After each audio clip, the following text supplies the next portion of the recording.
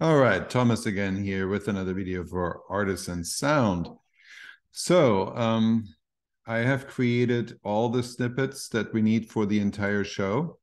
Turns out we needed 61 snippets, and I set them up in here and then assigned them to cues and went through the script to mark each spot where the next cue needs to be advanced. So now the next thing to do is to load this show, to save the show. So when you're doing it on a computer, it's always a good idea to save the show. And the way that works is you go in here and from the cues window, show control, from the cues, I think this is actually, no. All right, it's actually only in the cues tab of the show control window. You see down here, you see import and export buttons. This is very important. So the export button is the one you want to use. Make sure you name the show first and then export it.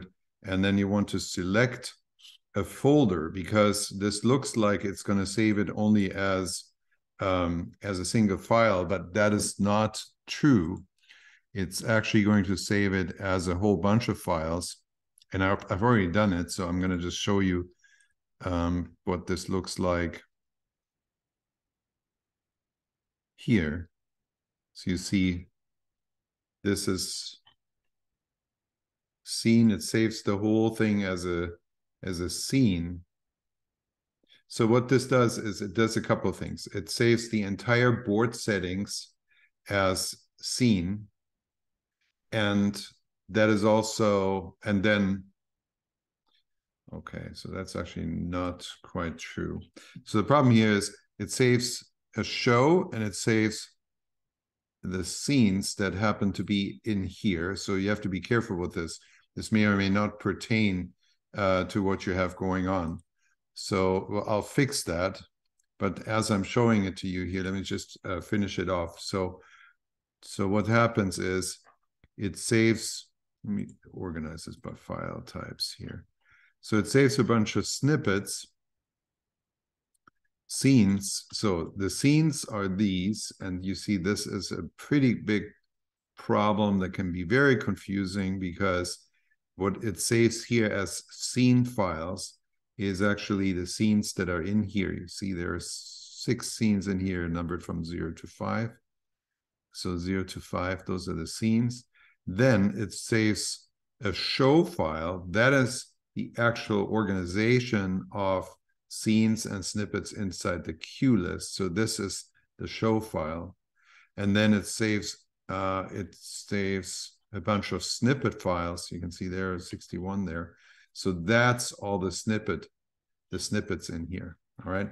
So the dangerous thing that happens here is that it saves these scenes.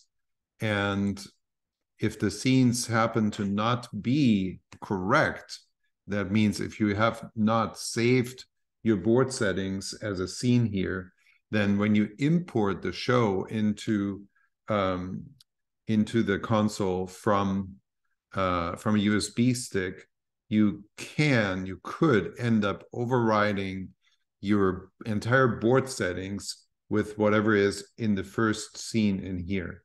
And so that is a very dangerous thing. All right.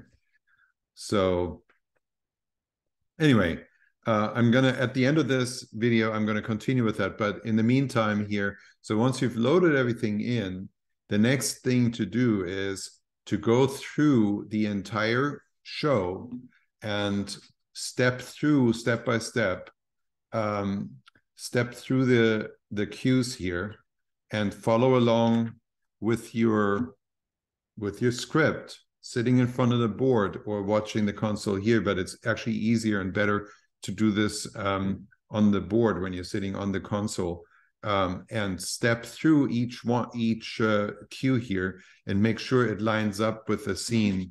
Lines up with the script so that all the changes that are necessary to happen according to the script actually happen on the board.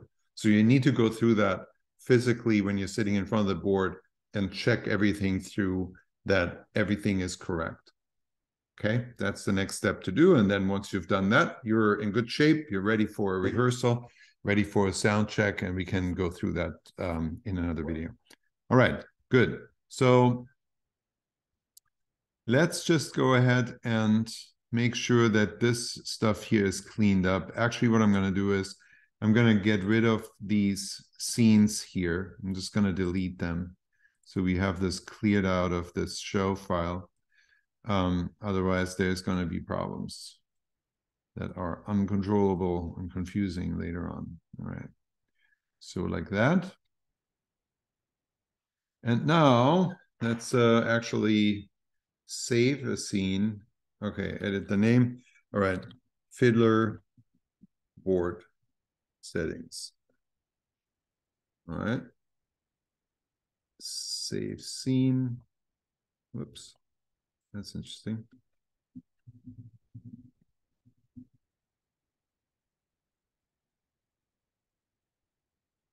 Fiddler board. Let's just do it like this. Fiddler board. Okay. Goodness.